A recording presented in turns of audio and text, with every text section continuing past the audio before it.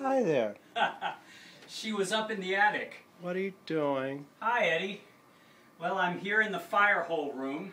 Oh, with the big fire hole. Yeah, the fire hole is here. This is the kitchen used to be underneath here, and the fire in this house was started at the stovetop, which was directly underneath this room. Yeah. So we fashioned a bridge with our contractor's ladder and a couple of pieces of plywood, and so we walk over this hole. Today, I'm taking up the carpeting in this room because, you know, the carpeting has been here for...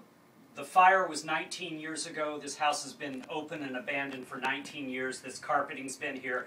It's been harboring fleas and insects, and, you know, cats have used it as a place to pee. So anyway, I got my carpet cutter. Yeah. I've already cut a piece of carpet, and I've got my contractor's bag all set up. And I'll show you the way I do this.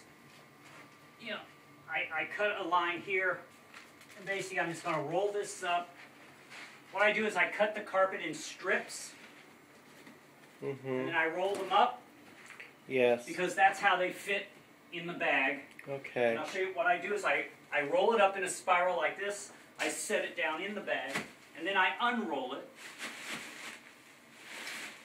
And what that does... Unspiral it. It unspirals, and it gives me a structure. Basically. Well, this is a little floppy. I've got the bag turned down quite a bit, so I'm going to bring some of this bag back up.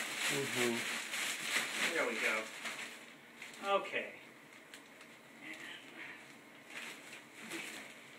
So now I'm using the carpeting as a kind of structure. Right. And then I'll fill this with the rubber padding and other pieces of carpeting, and then, you know, and I'll just keep doing this, and it'll fill up.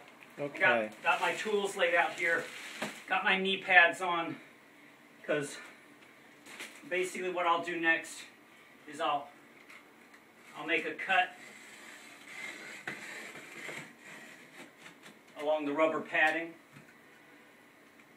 That usually works pretty well. Yeah, you just be careful. Get close to the hole. Oh, I'm away. Yes, yes.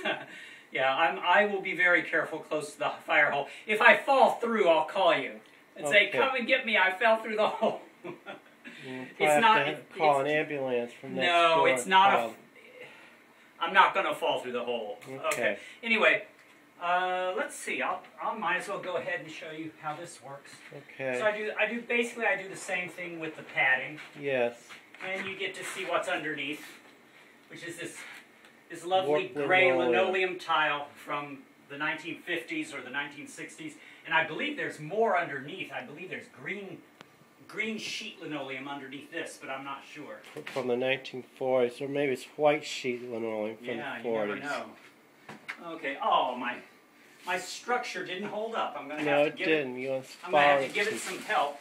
Wide. Okay. So what I'm going to do, I'm just going to keep filling this until, okay. You know, sometimes it works really well, and sometimes you have to wrestle with it like this. Yeah. Okay. Why we need a person, another person. Well, I've been able to do a lot of this myself. Yeah. While you're working at the library, I'm usually doing this in the daytime. So. Yeah. Okay, that's good enough for now. Okay. I'll call you when I get a little bit more done. Thank you, Eddie. Okay.